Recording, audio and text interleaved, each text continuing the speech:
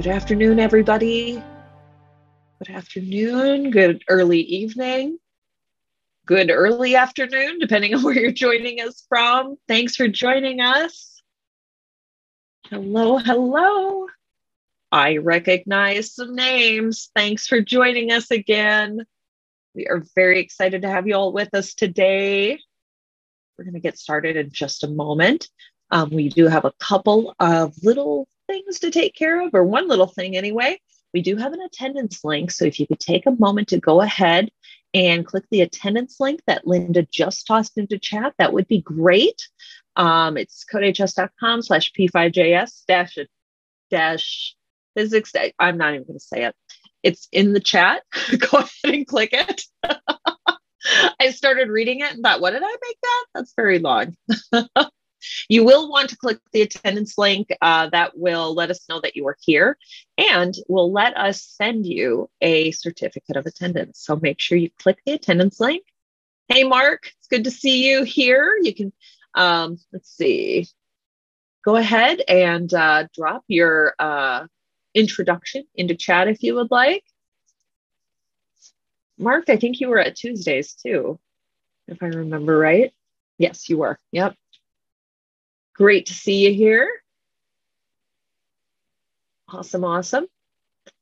Yeah, go ahead and drop your drop an introduction into chat. Tell us where you're joining us from. We love to know who's joining us at our workshops. All right. Hello. Hi, George. So glad you've joined us today. This is one of my favorite new topics in coding in CS. I'm very excited about P5JS. I'm glad you're here. Mark, you are so right. Tuesdays was challenging. Yeah, if you were new to Java, Tuesdays definitely went into the weeds a little bit with Java. And if you're like me, where I might be just a little bit on the math challenge side, I definitely had to focus in on the multiplicative digital root to make sure I knew what I was doing. Hey, and keep an eye on those free PDs because we might have some Java stuff over the summer too if you're looking for more there. Hi, Tiffany.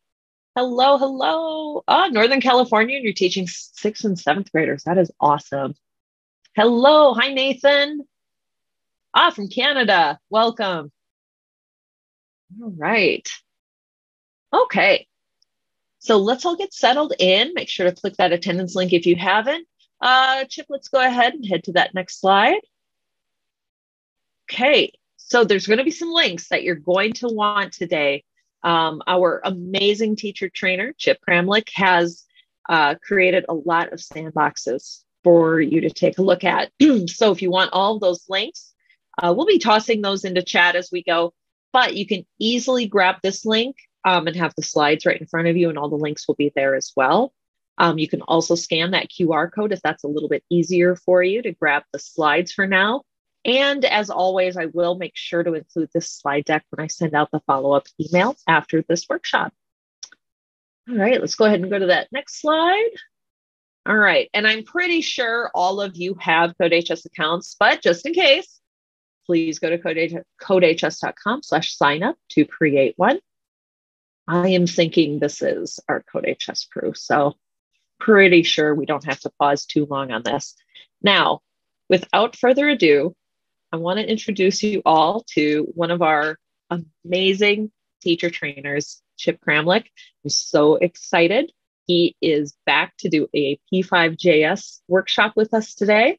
And you are all going to love this. So instead of me talking, I'm going to turn this over to Chip.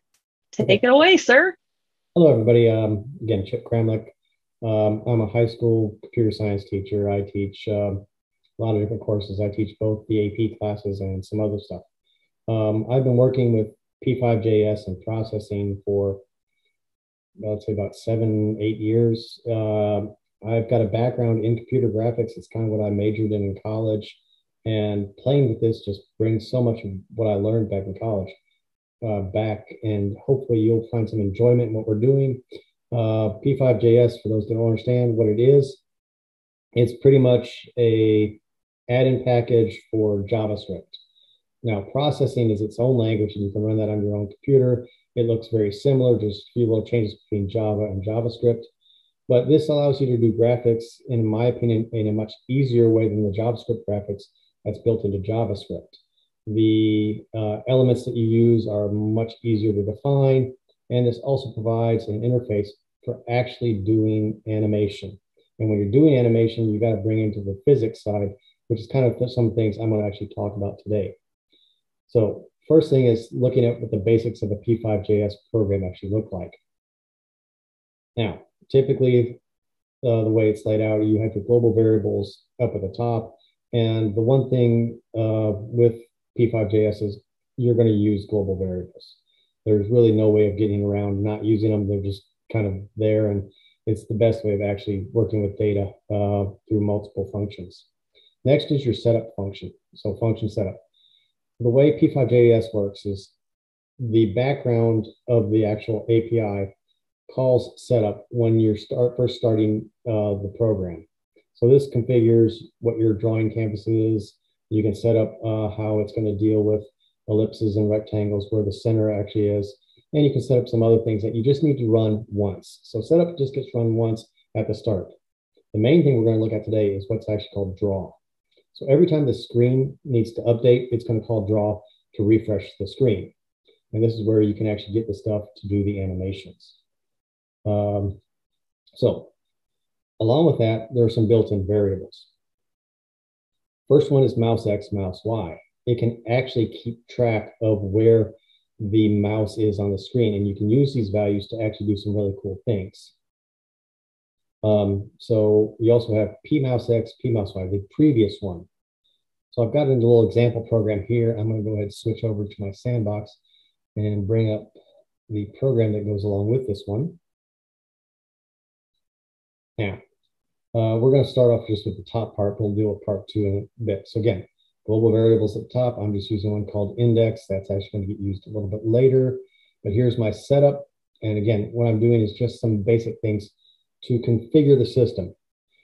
Create canvas that sets your drawing area, how big you want it, and its width and height. Now, if you've never worked with computer graphics before, the one thing with computer graphics is they've kind of mirrored quadrant 1 of the coordinate plane.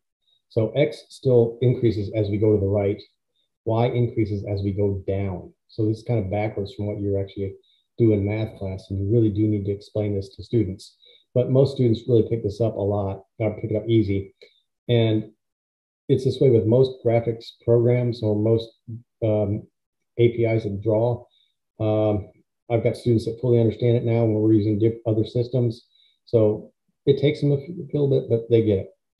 So what I'm doing here is like line 7, I'm setting the color that I'm actually going to paint with. And then how wide is the brush? That's stroke weight. And then background. So you can set your background color. It sets the whole background. Now there's multiple ways of setting color. I'm using pretty much the web-based version using the hex triplets. So again, hashtag, the first 2 are red, the next 2 are green, last 2 are blue. So we're going to get a blue background.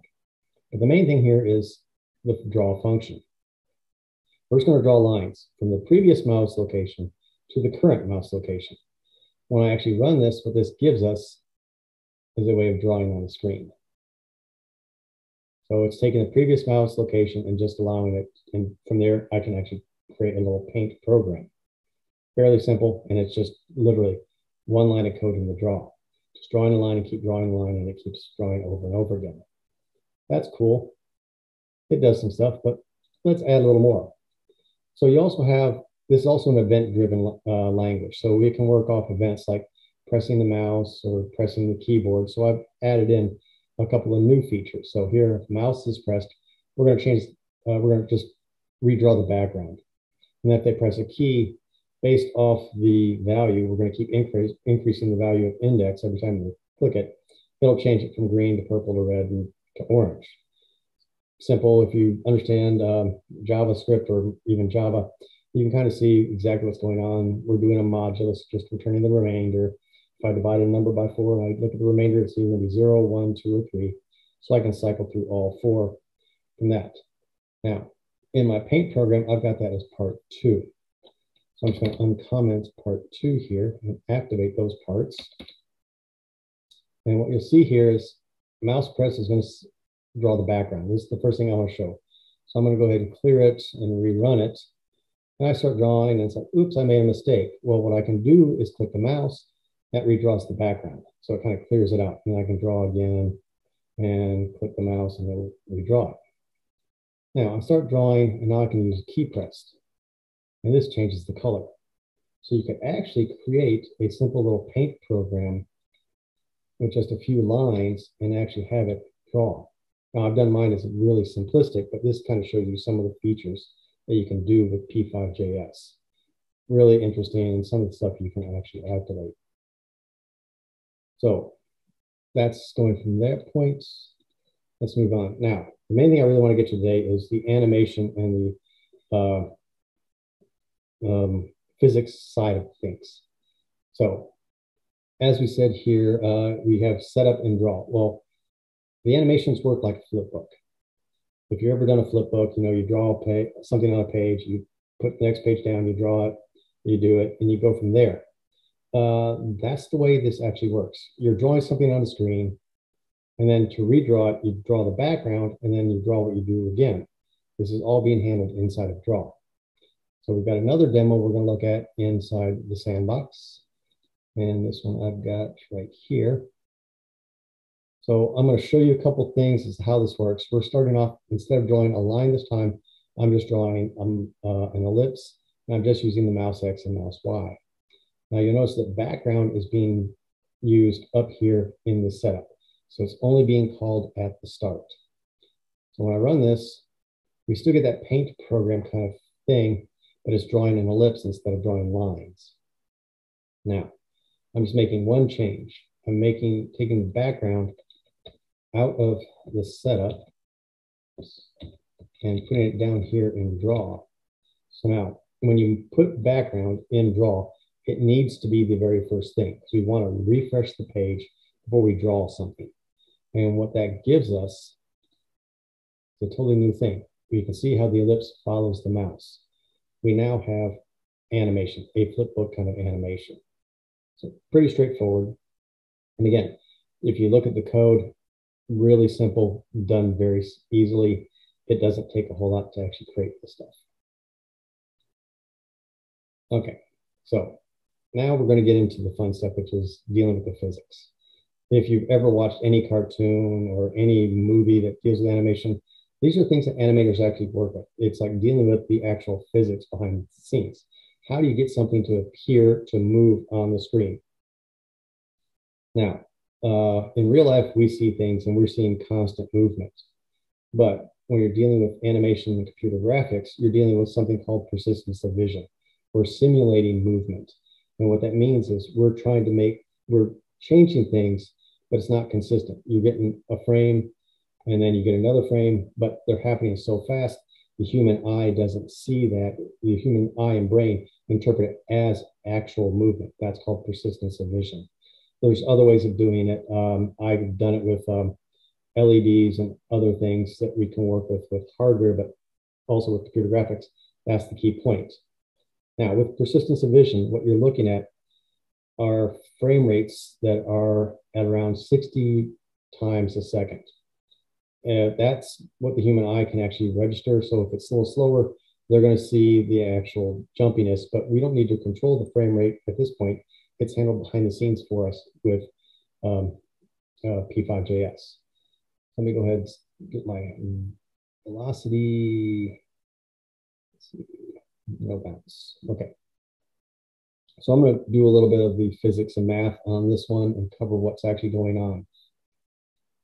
So with velocity, if you've ever studied anything with physical science or physics, velocity is nothing but the change in distance over time.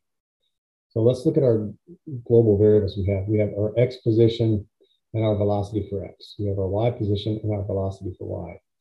The rest of this lines 3 and 4 are just setting up our information to draw our ellipse. What we really care about is actually making this thing move.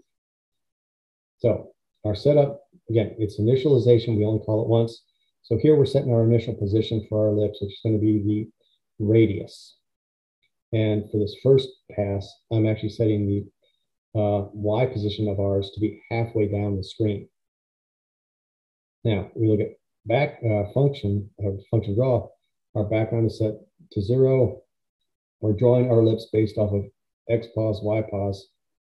And then this line here, the X position is going to be increased by the value of the velocity. So this is where we actually, because we're changing our position, and that's what velocity does. So this gives us our basic animation. So if we run this, we see it move slowly across the screen. Well, if I want it to move faster, I can easily just come in here and change the X velocity to like 3, and I rerun it, and it moves even faster across the screen. So it's actually our velocity that we're actually setting. Just watching a ball go across the screen, not a whole lot. Let's actually make it move in 2 dimensions. So we're going to bring in our Y components. So I'm going to uncomment this. And instead of doing Y from the middle, we're going to do Y from the top. And I'm also going to add in our Y velocity. So now we're not just changing our X component, our horizontal component, we're also changing our vertical component or our Y component. So if we, I'm going to make sure I've got everything set right. Yep. Clear it and run it again. Now we get it and it moves at an angle. And I've got the X set at a higher value. So I'm going to put X back down to 1 and clear and run again. And we can see that it's moving. So here the X and Y are the same. When it was different, it works there. But again, you want to see a ball bounce. You don't want to see it just go off the screen. So that takes us to the next part. So we've dealt with the velocity. Again, this is just a copy of the code. So you've got it in the slide and you can always refer back to it. Simple elastic collisions. So what we want to do here is we want it to hit the edge and bounce off. Now, the first time I started writing this code, when I was doing it, half the ball would be off the screen and then it would actually reflect back. When we're talking about elastic collisions, what we're looking at is changing the direction of the velocity. So going back really quick, if you look at the right side here, if the ball is approaching and run it, when it hits the right side of the screen, it should bounce back to the left. And if it hit the bottom, we'd expect it to go back up. So the left and right sides are going to change the velocity on the horizontal or X component. The top and the bottom are going to change the velocity on the vertical or the Y component. The easiest way with an elastic one is all I have to do is multiply the velocity by -1. If I'm moving to the right, I have a positive velocity. If I'm moving to the left, I have a negative velocity in the horizontal. For vertical, if I'm moving down, I have a positive. If I'm moving up, I have a negative. So what we've got here is new variables, X direction, which is set to 1, Y direction set to 1, and then we've made changes to draw. In this case, what we're doing is we're just taking the velocity and multiplying it by the direction for both X and Y. And then these if statements are what I'm actually doing. I'm going to go bring up the code and I can go a little more in detail as to what's going on with that one. So that's velocity 2D bounce. So what we're looking at, if the position of the ellipse is less than the radius, then I know it's on the left-hand side. If the position of the ellipse is greater than the width of the screen minus the radius. Yeah, let me make sure to recap this. You have built-in variables with P5JS. You have width and you have height. This is the width, this is the height. So P5JS sets these variables after you call create canvas. So this tells me I'm on the right-hand side of the screen. This tells me I'm at the bottom of the screen. So if I'm on the right-hand side, or if I'm on the left-hand side, I need to change the direction of the velocity. So I'm just multiplying it by -1. Because 1 times -1 is -1, -1 times -1 is +1. It will just flip back and forth. Really makes it easy to do this. So the first if statement is doing it with the left and right side. The second if statement is doing it with the top and the bottom. So if we go through here, save it, run it, and now we actually can watch it bounce off the edges. but it's moving kind of slow. So again, this is a event-driven language. So we look down here, if you press the mouse, I'm increasing the velocity by 1 for the X, or horizontal. If you press a key, increasing it for the Y. So we'll click the mouse. It's moving a little faster horizontally. Click the mouse again, moves a little faster. Click the keyboard, moving faster vertically. And moving a little faster vertically. And we can keep doing this and cause it to do a lot of things. And something, if you really want to see, remember what I said about background is what really makes things change. If I take the background, I put it back in the setup, you do get something really cool that shows up. Again, this is the fun thing, you just get to play with it and see what happens. Okay, so put that back there, save it, rerun it. Now it's tracing, but let's actually increase it. And you can actually see how the paths change because it follows and it bounces around. So we make it go faster, we can draw the lines. So you can actually see a little bit more when you do it. And based off, again, background's the key piece with your animation. As long as you keep it in draw, it does it. Otherwise, you get a paint program. I'm going to put it back there. Okay, I'm moving kind of fast, but we'll keep going because are there any questions at this point?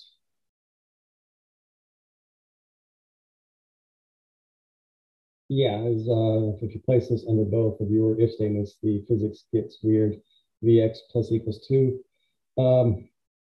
Yeah, I try to keep, that's where like Vx plus equals, if you do it in there, as you'll see in a second, you're now actually modifying it and you actually get acceleration, which is why we just want to keep it, I keep the change in the velocity as separate items because that becomes acceleration at that point, which is what we're getting to next.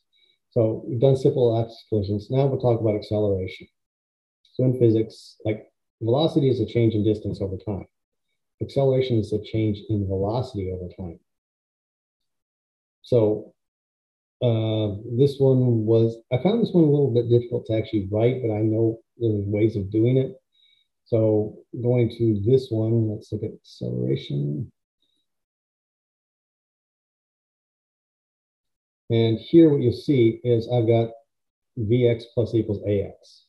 So we've added a few more variables. We've added, I'm only accelerating at this point in the horizontal. So I've got Ax as what I'm doing.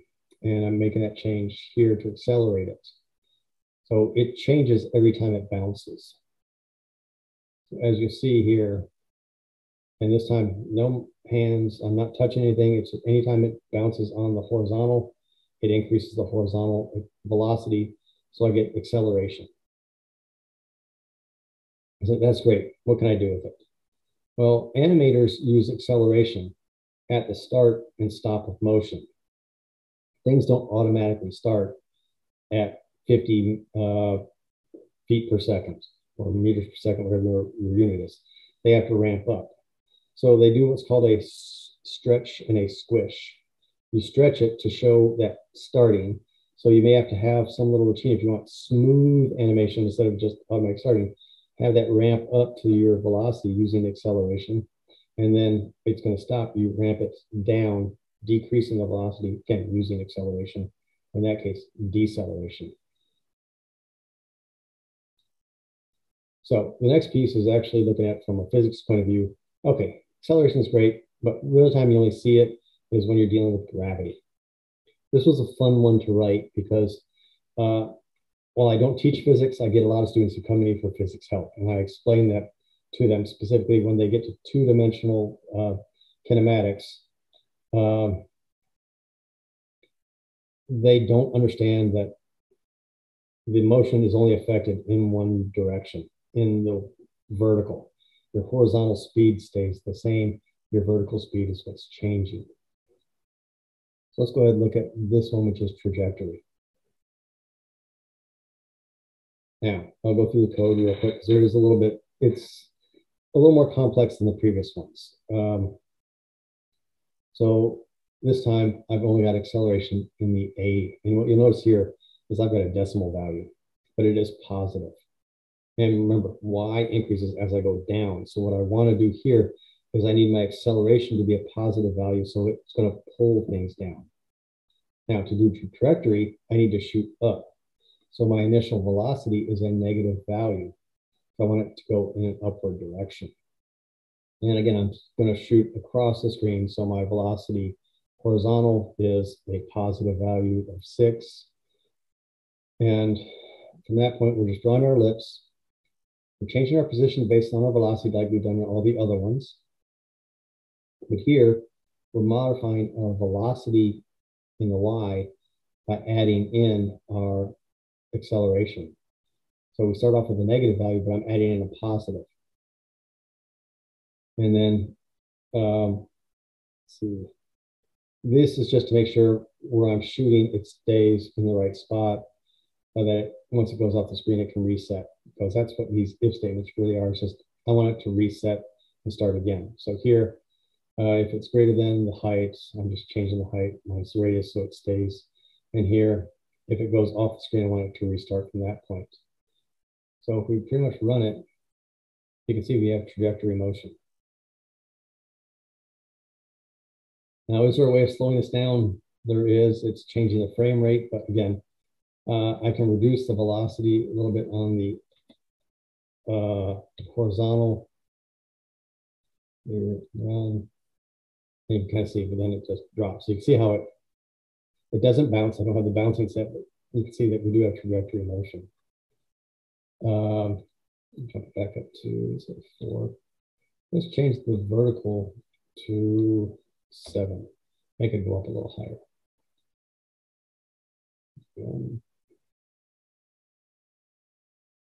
Now, when I was in high school, there was a simple little game called, what was it called? It was like a little tank battle, but your tanks didn't move. Artillery. And you shot, you had to choose the angle and the amount of force. And it did this calculation. It drew the lines. It didn't do animation, but it drew a line and tried to shoot your other person's tank. And it's always been one of the things like, okay, well, how do I actually do it? And this is pretty much the basic concept of doing that piece.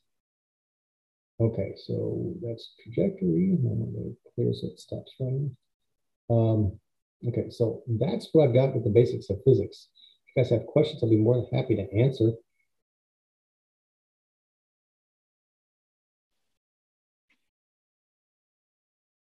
Just checking to see if I've missed anything in chat.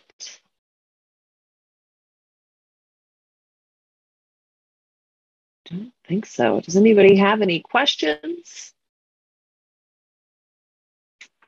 I will say one of the best ways to really get into using P5JS and processing is just to try it. I know we have a middle school teacher with us. We have high school teachers with us. I think this is great for either level, any level. I know I've definitely seen some middle school teachers use this with their classes, and it's really engaging for kids. Yeah, and they've got a website, P5JS, all kinds of stuff. You can write your code here. You can do it in CodeHS. You can even create your own web pages. So as long as you include the P5JS script, you can actually embed this in your own web page and have it as part of your web page. Plenty of examples. If you want to learn how to do something specific, they've got some. So they go more in depth than what I've done. They get into the particle motion, doing recursion. So if you're teaching recursion, they've got stuff for that. They even get into 3D. So definitely a really cool API that you can add into your JavaScript. And this is definitely something that resource I've gone back to time and time again. And I'll say that actually the reason I really started getting into it is because of Chip. So after your workshop last year, and I've absolutely loved it. George mentioned any thoughts on using nature of code. Is that his name, not Shillman, Schiffman? I think that's, yep, Dan Schiffman. He's one of the writers of one of the books. So I believe if you look at, let's see, books, I think he's got one of them. He may be one that did the processing. But the whole purpose behind this and processing was to bring coding to those who don't code.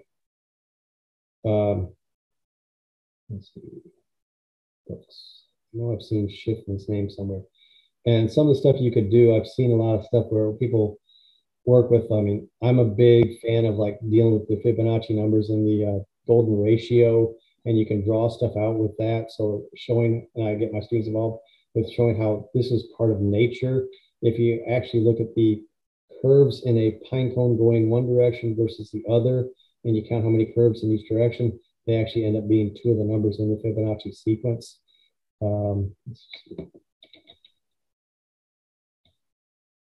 I know I've definitely used Daniel Schiff and Nature yeah, Code. Yeah.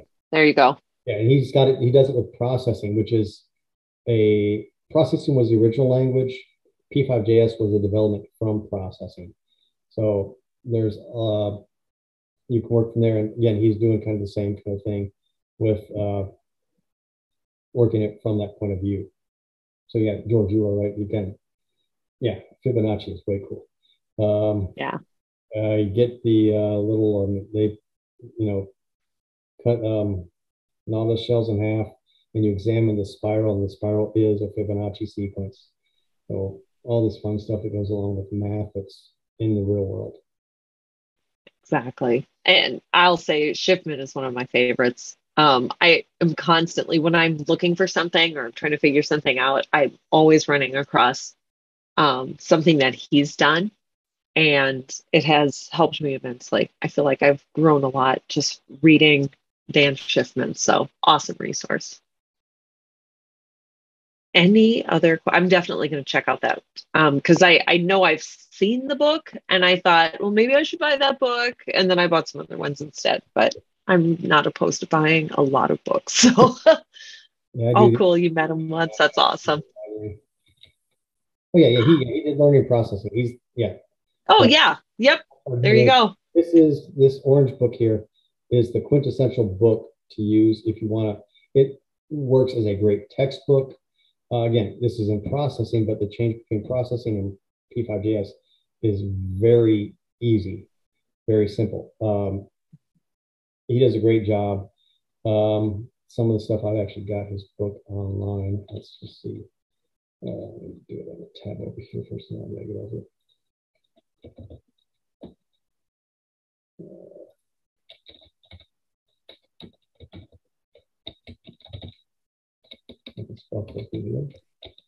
Tiffany asked a question. Is there a P5JS course for students coming? There is. Mm-hmm. Yes. It is launching, I believe, the second week of May. Am I right on that, Lori? I think so. So keep an eye out for that. I mean, and when you, oh, go ahead, Chip. Sorry. Kids have struggled with the JavaScript coding. I'm not trying to diss CodeHS or anything for that, but my students have always struggled with that specific piece. And then when we play some with P5JS, they're like, well, why aren't we doing that? So I'm in the process of redoing some of their lessons for myself using P5JS just to make it a little easier because there's less to deal with the complexity of it. Oh, okay, let's have P5JS. Oh, cool. Excellent. Oh, we'll definitely be checking that out. Cool. And we'll definitely be chatting with Chip about those lessons that he's redoing, and maybe he can do some workshops for us. I'll be working on that. I mean, like get more ideas. Done is so much easier if you're doing it with P5JS because it's done a little easier. Let me get to the table of contents.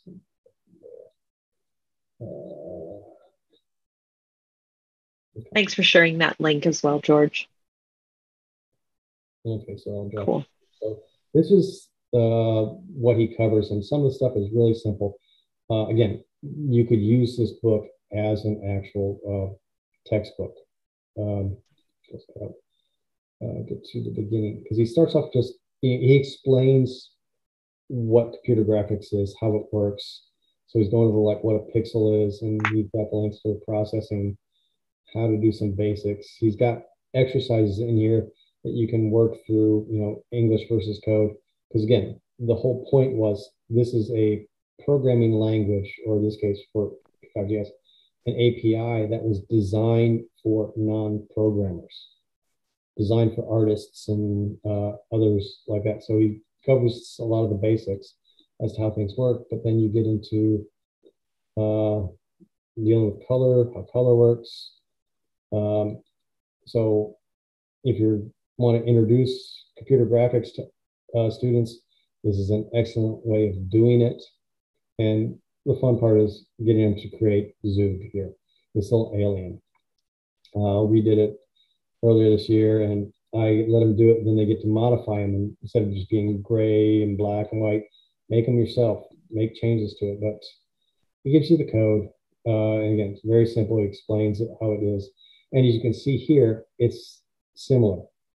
The commands are the same from processing as they are to P5JS. The only big difference between processing and P5JS is Java uses void and JavaScript uses function.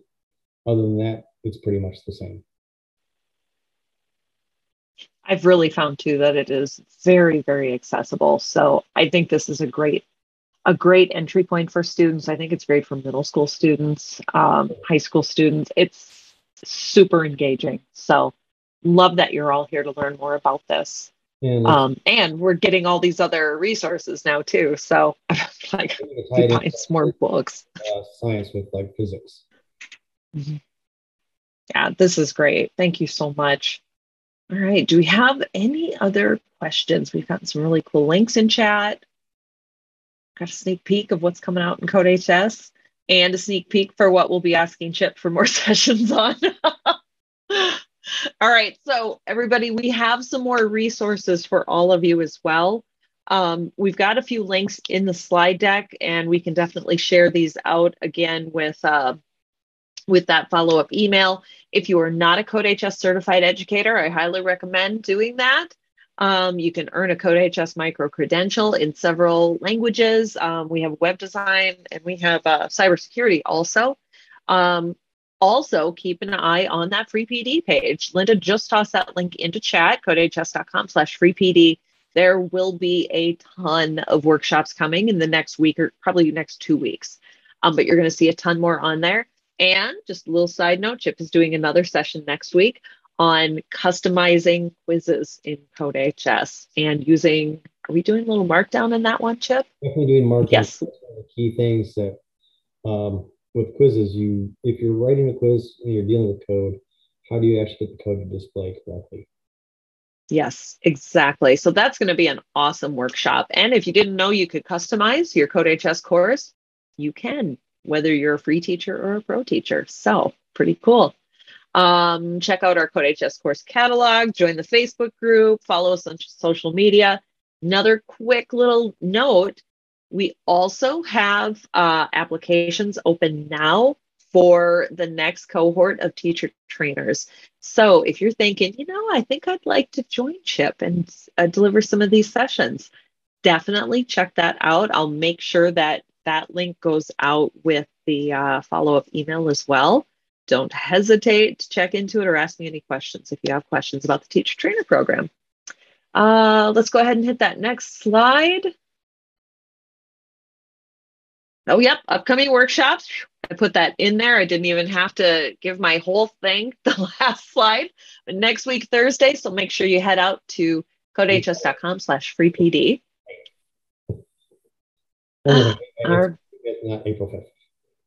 Oh, it's May 5th. Yeah, it's not April 5th. That's done. We're so past April. All right. Yeah, I'll fix that before we send that out. With CodeHS. Oh my goodness. Yeah, you'll see it right on the site. Okay, let's just get past that whole typo. Remember how I said I checked that, Chip? All right, we have one last thing for all of you. If you could just take a moment to go ahead and fill out our workshop survey. Linda tossed that link into chat, codehs.com/workshop survey. We would love to know what you thought of everything tonight and what else can we give you. We always want to know, what do you need? We want to make sure we're responsive to what our teachers need. So let us know what you would like to see, and we'll be more than happy to try to make that happen for you. And I think that's it. Tiffany, thank you so much for coming. It was great to connect with you as well. Thank you, everybody, for coming. We know that this is a crazy busy time of year, and the fact that you took time away from your busy schedule to spend time with us, we're just very grateful. So thank you so much for choosing to come to our workshop this evening. We hope to see you at another workshop very soon. And Chip, thank you. Thank you. Thank you. That was awesome. I just want to go code stuff now. And I'm going to go make a little robot after this. And thank you so much. Have a wonderful evening. And we look forward to seeing you at the next CodeHS workshop. See you soon.